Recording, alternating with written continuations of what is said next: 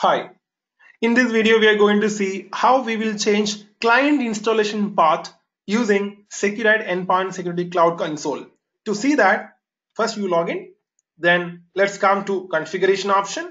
Once you see configuration option, you can see the client installation option there, which the default path, that is program files Seqrite/Seqrite.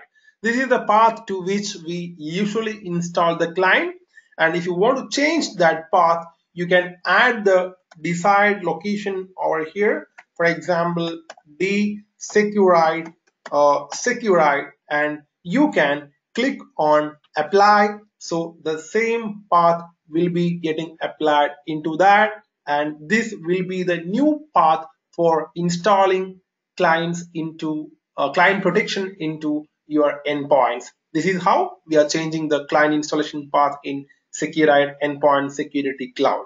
Hope it's clear. Thanks for watching this video.